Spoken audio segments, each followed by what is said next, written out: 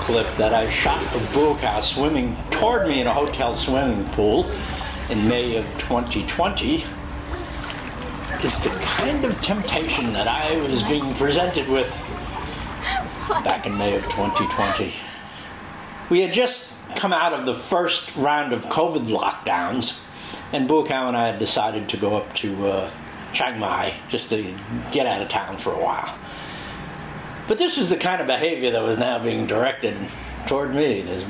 I was the target of Miss Bua Khao's attention. Bua Khao and I had begun our relationship as business partners 8 years ago. I hired Bua Khao to be my Thai partner in a yoga business here in Bangkok. And part of the arrangement, part of the deal that I made with her is her and a family could stay in the big townhouse that I had rented. I needed that space for the yoga studio, which was on the second floor. And Bua Khao had 4 kids. She had 3 of her own and a niece that stayed with us as well. And Bua Khao and her family could stay in the house. There was plenty of room. There was 4 stories. And my bedroom's on the 4th floor. The Thai floor was the 3rd floor. 2nd floor was the yoga studio. And of course there was the family space down in the living room and living, dining, kitchen area on the ground floor. It was a very beguiling state to be in. I had decided to stay in Thailand because if I went back to the States, Bua Khao and her family would have suffered greatly. And I didn't want that to happen. I had become quite fond of this Thai family that had been living with me for 4 years. And of course now my relationship with Bua Khao became 100% personal. And she did everything she could to take good care of the old guy with a pension. The kids too. Everybody was glad to have me around. And it was a very comfortable state to be in. I got fat and happy. I got fat anyway. I guess I wasn't that happy about getting fat.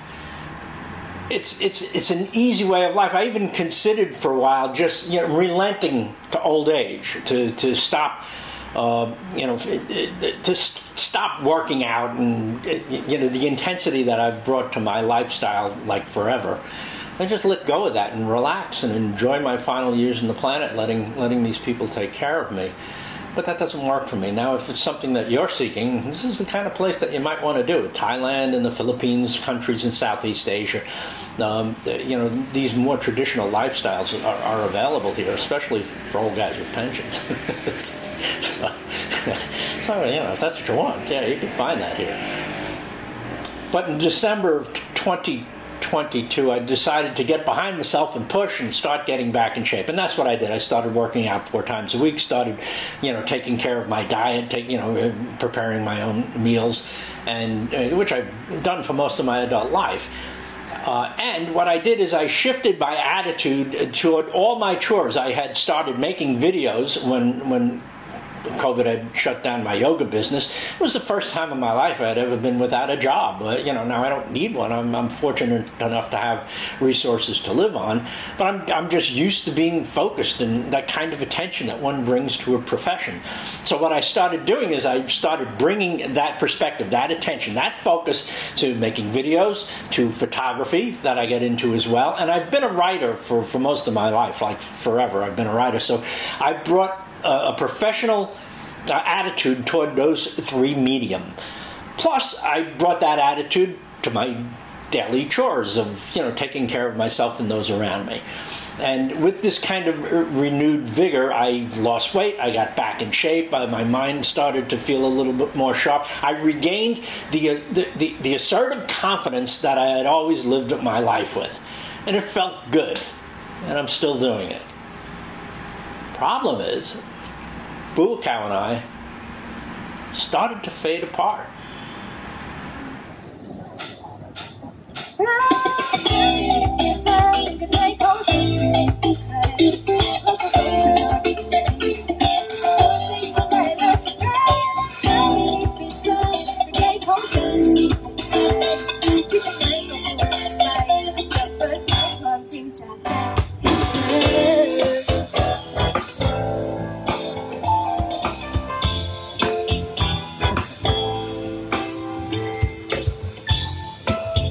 actually came to the park at sunset to find a quiet place to shoot a video.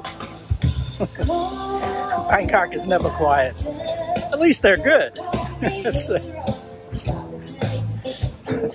Khao is a cheerful woman with a pleasant disposition. But the happiest that I've seen her is when we were all sequestered under her plague-mandated supervision. I like COVID. Because everybody's home, right? Yeah. When Bua Khao and I first met, she was struggling. By employing her and giving her a place to live, I doubled her income and all but eliminated her expenses. And she took advantage of that. She's a very clever and hard-working, focused individual. She's actually an impressive woman.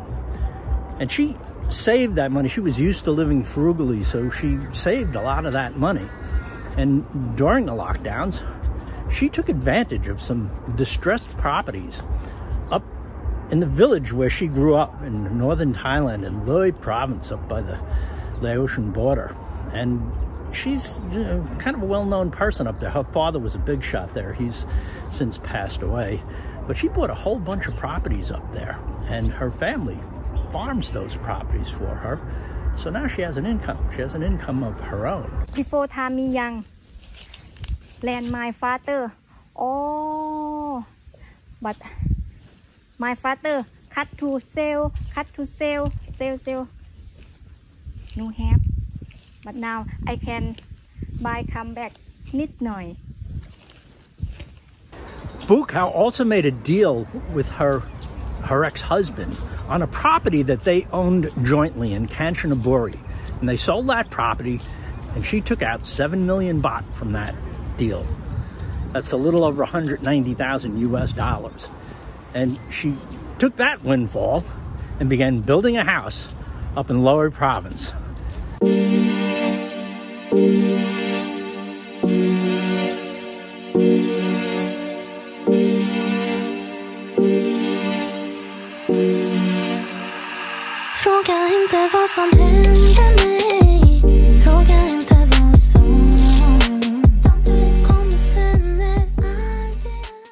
While all that's going on, I found myself pretty much in the same position that I was when I arrived in Thailand over 8 years ago. I was in good shape, feeling good, fancy-free, with plenty of freedom to do things that I like to do. I started traveling again. Most recently, I was in the Philippines for 7 weeks, where I was practicing yoga very intensely, and they asked me to lead a couple of classes while I was there as well. Elbows up, chest up, spine straight, stomach in, full lungs, exhale. So yeah, what happens when a woman whose preference is to have, her family and the people she loves close to her, where she can kind of supervise them? That's kind of the way it is. And she's with a guy that, is kind of fancy-free, likes to travel, and has a lot of different interests. How's that going to work out? Now, that's not what Paul was actually laughing at. I just thought that that was a nice little clip to use to kind of bring home the point.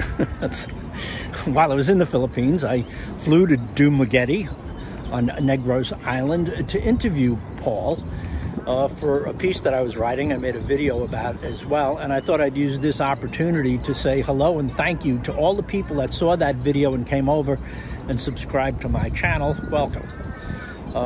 This is where I am at this point in my life. I'm sad. I did care for Bua Khao quite a lot. I still do. She's a good woman. And I think she feels similarly about me. But our lives have kind of diverged. It's just the way that it is. And going forward, I'm going to do exactly what I said at the beginning of this video. I am going to focus and try to bring as much excellence as possible into the things that I do. And primarily that's writing, photography, and making these videos. So if you're still listening, thanks for that.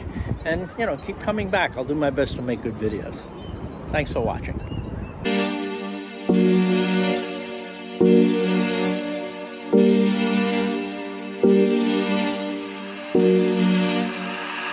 Fråga inte vad som händer